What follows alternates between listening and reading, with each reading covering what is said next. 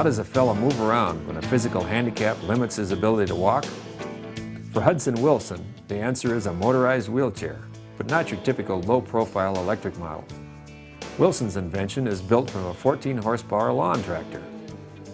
Major revisions included reversing the seat, changing to hand-operated gears and brakes, and adding a tiller bar for steering. The drive axle was fitted with 15-inch car rims and clad with 14-inch tires. For easier access and safety, Wilson added side rails and increased the size of the platform.